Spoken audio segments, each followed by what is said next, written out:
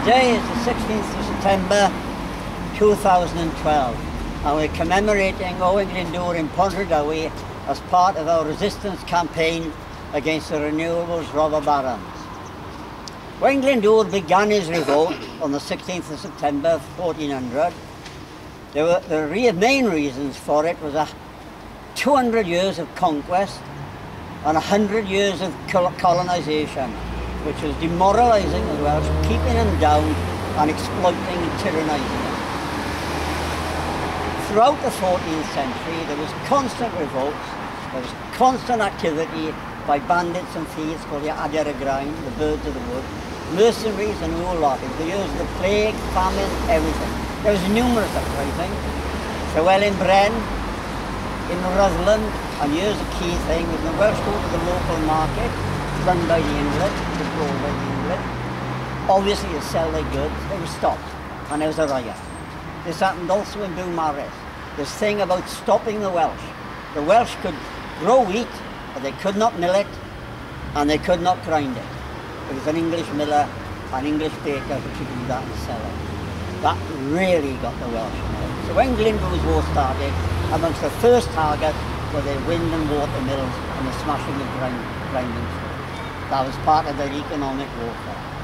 Now the important thing to remember about the Glyndwr revolt is by 1400 the land was rife with rumour, with the Glyndwr going around taverns, bards going from the big houses, talking of the Mabdarogan, mercenaries are coming home from France. Our Mynydd y Betws, his brother came home. There was another mercenary that came home from the Crusades. They were all filtering back. They knew something was going to happen. It was going, the bubble was going to burst. And it did. And the interesting thing is that when it did burst, it was by an handful of people.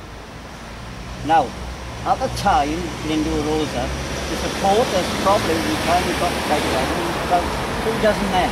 By the time they started burning towns on the Great Raid around into Shropshire and eventually to Gurwen, laden down so much booty that the English caught up with them and they had leaving us to the edge of the mountain.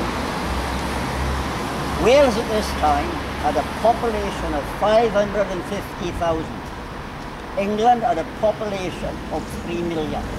Not only that, England had a military machine, the equivalent of America going to Vietnam or the British conquering after the world in the 18th century. You don't realise how much effort has got to go into making swords and how many blacksmiths you've got to have to do it. Wales don't have that sort of technology. They had handed down swords. They picked them up on the battlefields and all this.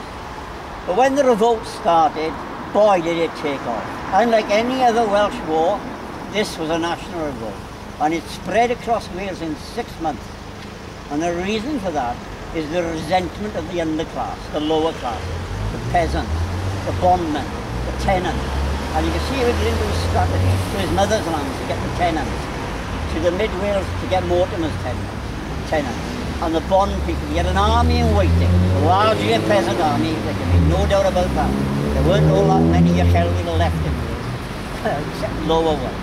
So it spread and it burst, and the reason it kept going, 21 years, the last Welshman rebel to be hung was Robert ap Dow in Welshpool Castle in 1422.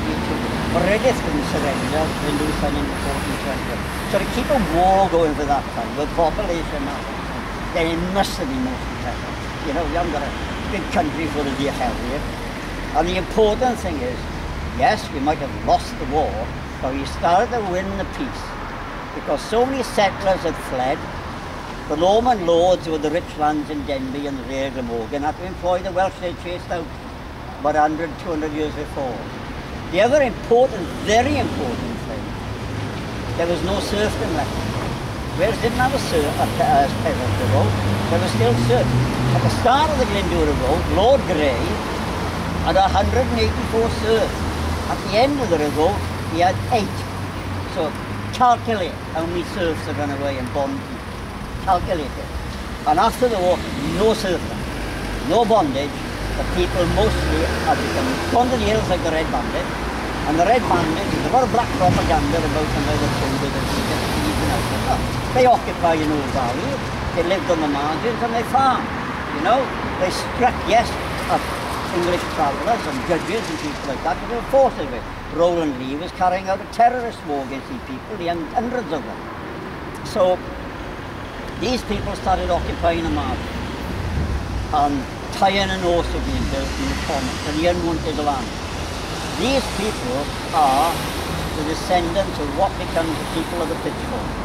Cymod Caio, which we're going to put this around your army next week, Gladys man, where Griffith and Gwynt hid out as outlaws before they started the revolt, had bond slave. That's Welsh slaves. The Welsh have got to keep the serfs as well, you know, and they're a bond slave population there.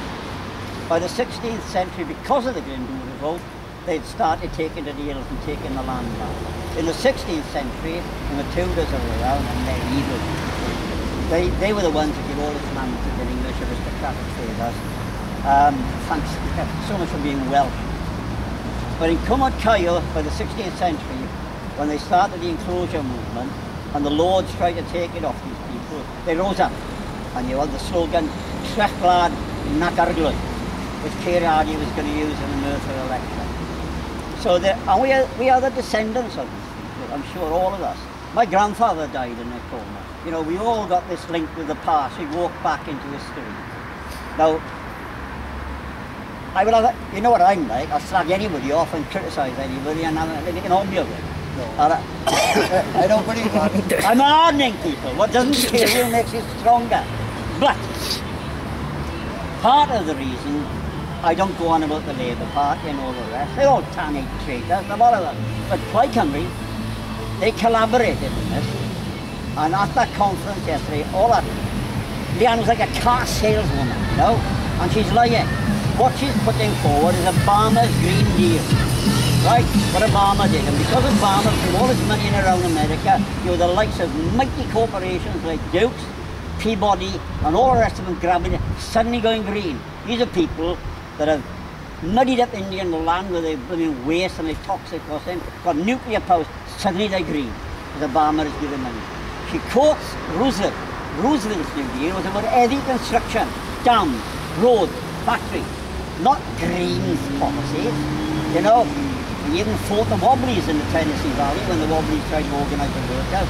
So she's lying and misusing the truth. But what really absolutely got me wrong, totally mad, they're walking away from their history.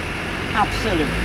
Now let me tell you something, and I want you to tell people this. Up in Stryland, when Llywelyn died, who was guarding these people, and the Normans are afraid to grab this land, they first didn't want it because of the margin, but suddenly they wanted it again. They occupied it. For the next 30 years, the Welsh of that mountain didn't sit down, because they'd learned how to grow hay up there for their cattle. It had become an avon. And they weren't going to let these Normans get away with taking it from them.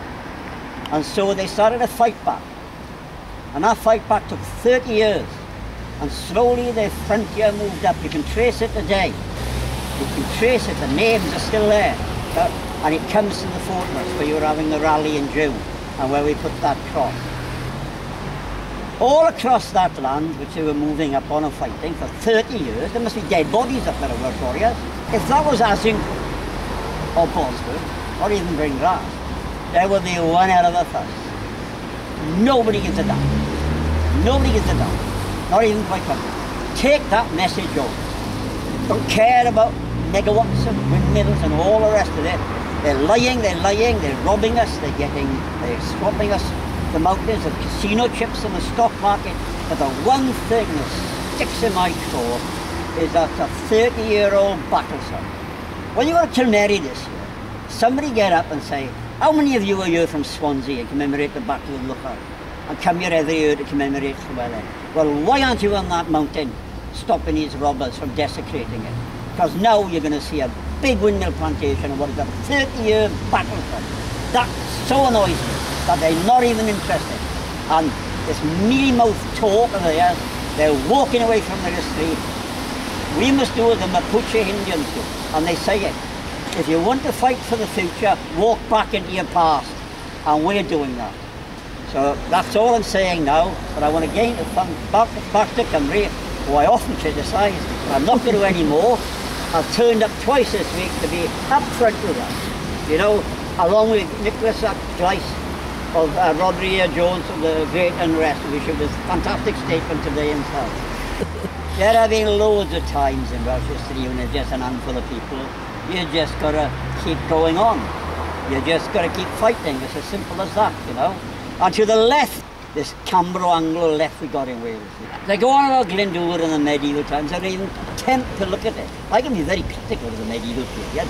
I mean, for much of this period, the age of the bards and owls they were castrating each other and eye-gouging over land.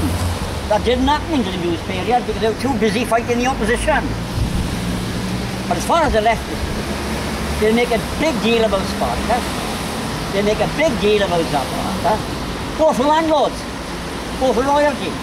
So let's get real and support Glyndwr and his peasant army, because the workers of the 19th century did. They named their lodges after Glyndwr and they opened pubs and gave their pubs in him because the folk memory was still there. This man did something for us, whether he had it as an objective or not, he did something for us. He freed us from 200 to 300 years of slavery to foreign rule, and we continue that struggle and we will not give up. No surrender. No surrender. Can't blame you for giving up. Don Quixote, there is no reward in fighting windmills, fighting windmills.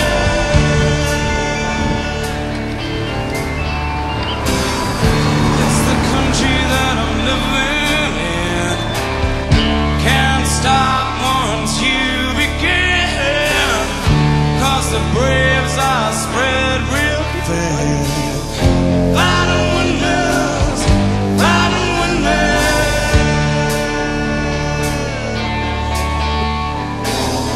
For a change we should be so kind to blow another narrow mind, instead of chasing your tails in one direction.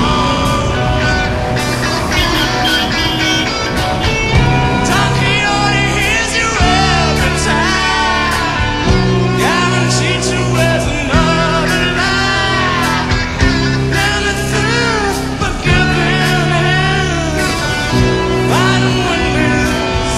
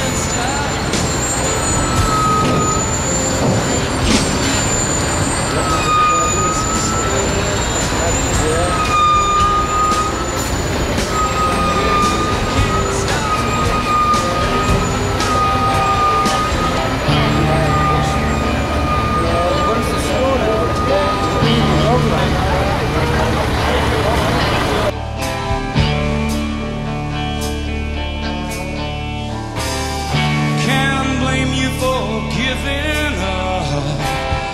Don Quixote, there is no reward in fighting windmills, fighting windmills. It's the country that I'm living in. Can't stop once you begin, 'cause the braves are spread real thin. Fighting windmills, fighting windmills.